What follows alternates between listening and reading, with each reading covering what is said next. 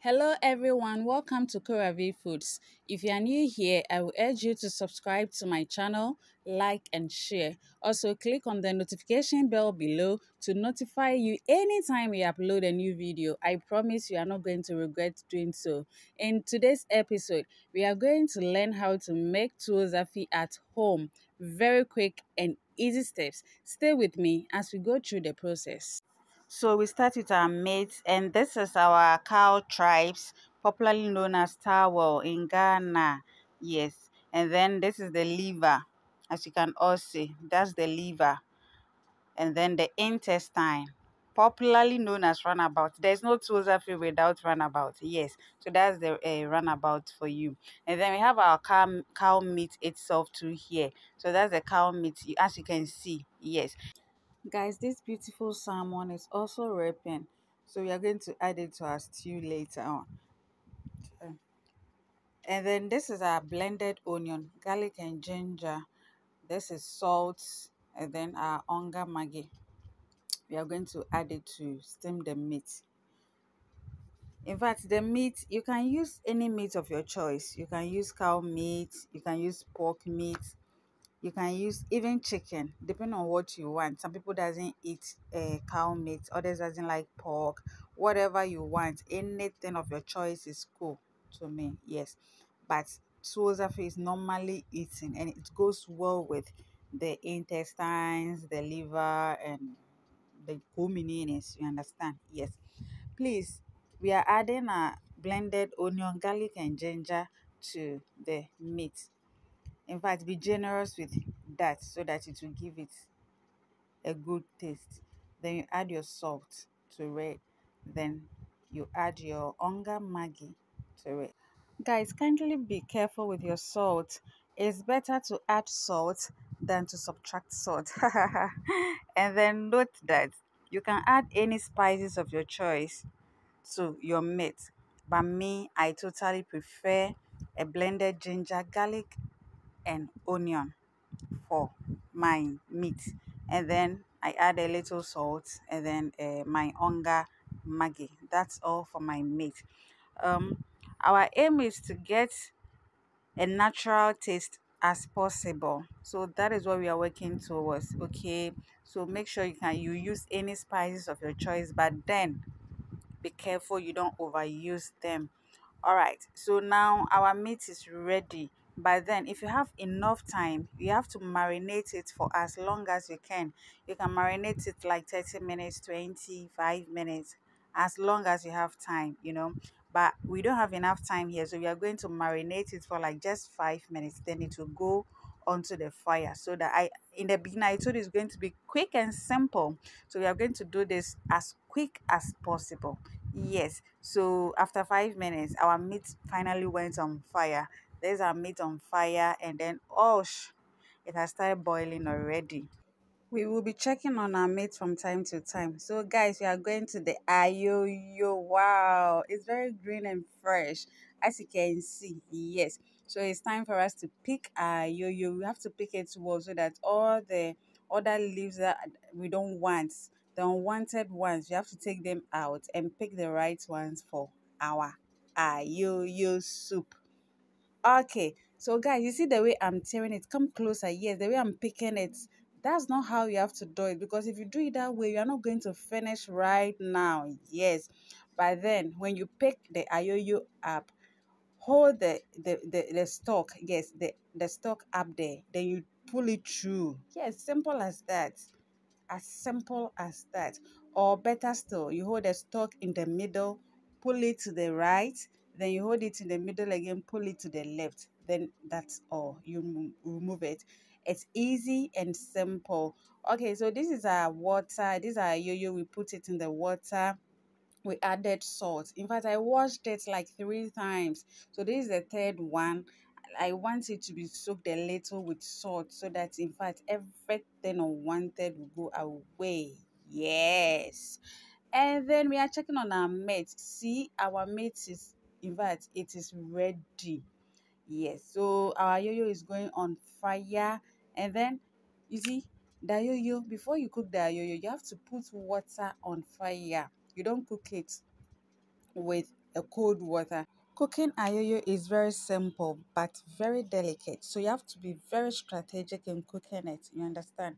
Yes. So you bring water to a boil and then you put the ayoyo inside. Be careful not to burn your hands, okay? All right.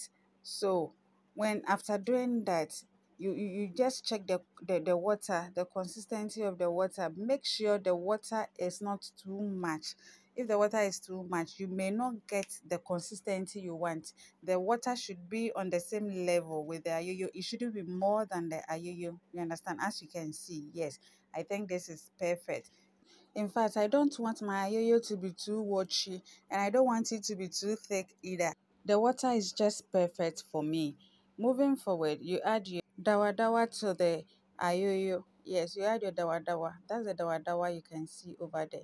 You add it to the ayoyo. And this is pepper. You see, my client likes pepper in the ayoyo, so it's optional, totally optional. You can choose not to put it inside.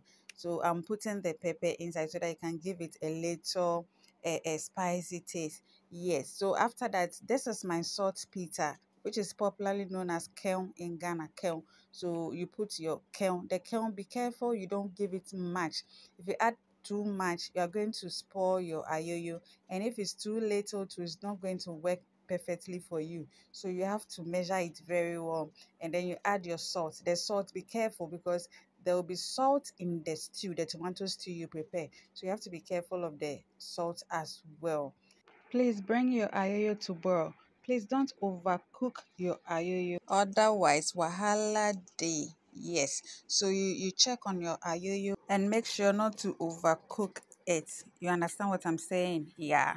So if you want to know if it's ready, you just take your spatula and pick some. Then you check if it's soft. Yes, you check. As you pick, you check if it's soft. If it's soft, then that means the ayoyo is ready. If it's ready, you just take it off the fire. You don't want to overcook it, otherwise you may not get what you wanted. Yes, you check it like this. If it's ready, yes. So now our ayoyo is ready. We are going to off the fire and go straight into blending it. We blend it as hot as it is, but if your blender cannot contain the heat, let it cool down. Other than that, you might have some casualties. Blend your ayoyo like 2 seconds, just 2 seconds. You understand? You don't want to over blend it. And then you pour it into a bowl. Our ayoyo is ready. So at this stage, you don't add anything to it. Don't add water, don't add salt, don't add anything. Otherwise, it will be watery and you will not like that. Ah, guys, me okay. Look at that yo-yo. In fact, look at that. How slimy it is. Oh my god. Oh my god. This is what we are looking for. Okay, guys, we are moving to the second stage of our cooking process and we are going to do the tomato stew. As you can see, these are tomatoes, our chopped tomatoes, our green pepper, our onions, our ginger and garlic. The onion, I have some blended already, so we are using just few for this. We'll add that one later. And then we have our dawadawa to aside. That's our dawadawa. Yes, we are using this for the tomato stew. Yes, you have to put the dawadawa in the tomato stew as well. So this is what we are going to use, and then we are going to blend this together because it's too much for the blender. We have separated the tomatoes from the others, so we are blending the tomato. We are blending the pepper, garlic, ginger, and onion together, and then we'll blend the tomatoes too separately. Yes, so as you can see, we are adding tomato paste to our stew. We'll add it to the stew. So these are blended pepper, these are tomato paste, and then the blended tomatoes as well, as you can see. Without wasting much time, I put my oil on fire and grate my dawadawa into the oil. That is red oil for you. I'm grating the dawadawa because I want it to incorporate very well into the oil. So quickly you add your onion to the oil so that it cooks very well with the dawadawa in the red oil. Yes, and you want that aroma to come out, that dawadawa aroma. You want it to come out, so you make it cook very well. And guys, the aroma in here right now is heavenly. In fact, oh, you can't imagine. All right, so then You move ahead and pour your blended tomatoes into the red oil. The blended tomatoes into the red oil. Then you add your blended pepper, ginger, garlic, and onion into the red oil as well. You stir it very well. Then you allow it to cook for some time. Guys, if you've watched the video to this point, then that means you are enjoying this video. I'll urge you to subscribe, like, and share so that in case of any updates, you'll be notified. Please kindly click on the notification bell so that you'll be notified anytime we upload a video. Our stew had already started boiling, so we put our tomato paste into it. Then we stir it gently. Be careful, guys, because at this point, the stew can splatter on your body or even your hands. If you look closely on my hand, you can see some marks there. Yes, I had it from a similar experience. And guys, it wasn't easy at all. It wasn't funny at all. So please look for your shin guard. In fact, when do your tomato stew? I mean, yeah. So this stage, you have to cover it for it to boil a little more and make sure to stir it regularly because it might stick and bend under the pan. Yeah, so we put our salmon. We have to mash or break some of the salmon into the stew to incorporate it so that we'll get that feeling of the salmon in the stew. Then we add the remaining later. Yeah, the remaining pieces will be added later. Please stir gently. Abi, you know, Dada, our aim is to avoid splatters on the skin. Yes. And the ayoyo, lest I forget, if you don't have a blender to blend the ayoyo, you can use the traditional way. Yes, so the ayoyo, we have the traditional way and then the blender method. So if you don't have the blender, don't worry at all. I will make another video to teach you on how to use the traditional method. That one, it's a type of broom that we use to beat the ayoyo. Yes, so I will teach you how to do that one too in my next video. Yeah, so we are adding our salmon to the stew. And in fact, as I was busy with my stew, the Holy Spirit just prompted me to look back. And lo and behold, I saw a human cat. In fact, opening my meat. Oh my God, my meat too. That was how I shouted, blood of Jesus. She was like, no, I didn't touch. I said, no, I didn't ask you anything. Just give it to me. And then I just pack my meat, have to carry it on my head. And that is how I decided to fast track everything so that the meat can go into the stew as fast as possible because if I don't take care, wahala. Yes, so I put my Onga maggi into the stew and then added the green pepper. In fact, the green pepper, some people like the stew to be very pepperish. So I decided to add this so that in case the one in the stew isn't enough, they can make use of the ones I drop in the stew. Because children are also going to eat the food as well. Yes, so family, finally, I decided to put the meat into the stew. And in fact, some people were eyeing me here and there. I never cared, you see.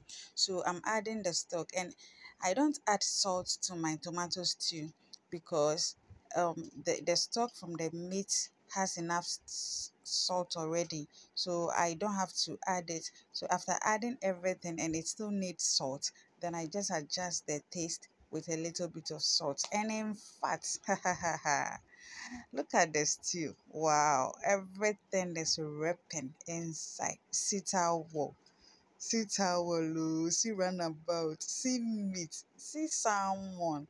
Everything is ripping inside. In fact, when they a friend of soko ne mape. Yes, soko. Still wait there by the ankasa. It is going to be dope. In fact, you needed to be here to just smell the aroma. Everything is, in fact, on point. Yes. So at this moment, we allow our stew to boil for a while. Yes, we let it boil. Yes, because we want this the meat to soak some of the stew. And then I'm adding onion because I want a taste of some crunchiness in the stew. I usually use white pepper and curry powder for this particular recipe. Yes, I put the white pepper and the curry powder in my tomato stew. But then, guys, as I was saying, I looked for this white pepper everywhere in the kitchen. I didn't see the white pepper. I searched and searched and searched. I didn't see the white pepper. So I decided to use the curry powder. Yes, and guys, the aroma in here is so great. It's so great. Our stew is almost ready. We will allow it to simmer for a while and then we will take it off the fire because it's almost ready. It's almost ready. We then move on to the final part of our cooking process, and this is our Tuo Zaafi flour and then the kokonte flour. Yes, so we mix the kokonte flour with the Tuo Zaafi flour, and the Tuo Zaafi flour, we are taking 3 cups of the flour, and then we'll take 1.5 cups of the kokonte flour, which is the cassava flour. Yeah, so this is the corn flour and then the cassava flour. We'll mix it for the Tuo Zaafi. In fact, we want it to have this smoothness, or we want it to have this texture. I don't know how to say it, but then you have to mix it. You per se eso, trying. Per se Tuo Zaafi no trying. Per se be din. So that's how come we are adding the kokonte to the Tuo Zaafi flour. Then we move on to prepare the cocoa for the Tuo Zaafi. So you just fetch 1 cup of the Tuo Zaafi into a bowl. Then add a considerable amount of water to the flour in the bowl because we are going to mix it up. We'll mix the flour with the water to get it ready for the cocoa. That is the porridge, the Tuo Zaafi porridge. Meanwhile, our water is on fire, yes. So we pour the mixture into the hot water and stir it continuously. You have to stir it continuously, otherwise it will form lumpy. It will be lumpy, yes, and we don't want our cocoa to be lumpy, otherwise it will affect the Tuo Zaafi as well. So our water is not enough, so we add some. We add some to it, and then you leave it on the fire and allow it to boil. Let it boil very well. Let it cook very well before you add your flour to it. So at this moment, we are adding our flour. In fact, this particular let's say formula, it's not my style, but this is the traditional way it's been done. This is not my style. If you're not careful, it will form lumps. But then I have to do this one to teach you or show you how it's been done. Yes, this is not my style. If you're not careful, it will form lumpy.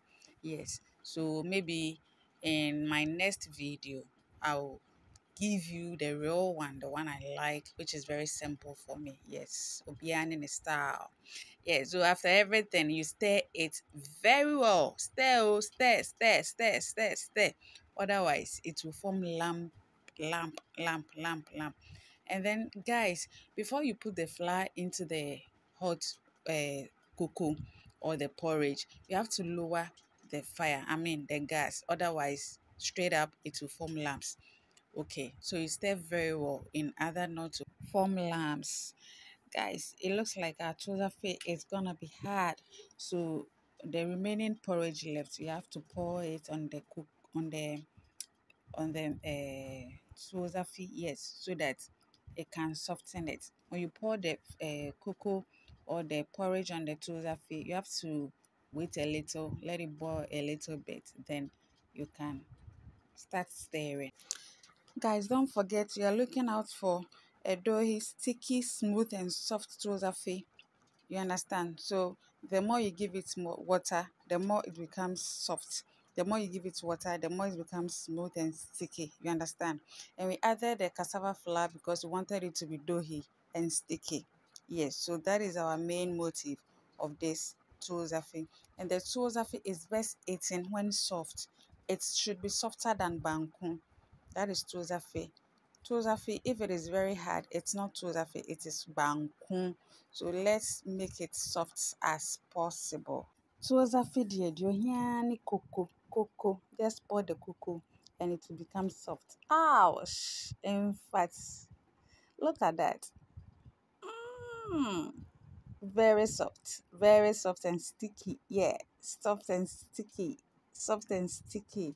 In fact, guys, our Tuo Zaafi is ready. It is very much ready. So you see, making Tuo Zaafi is not difficult at all. It's as easy as you can see. Yes, very easy. So now, guys, our Tuo Zaafi is ready. So we are dishing it out to wrap it very well in order to keep it hot. Yes, hot and organized. Or better still, you can still dish it into your bowl and start enjoying it. Anyways, congratulations to us. So we are done.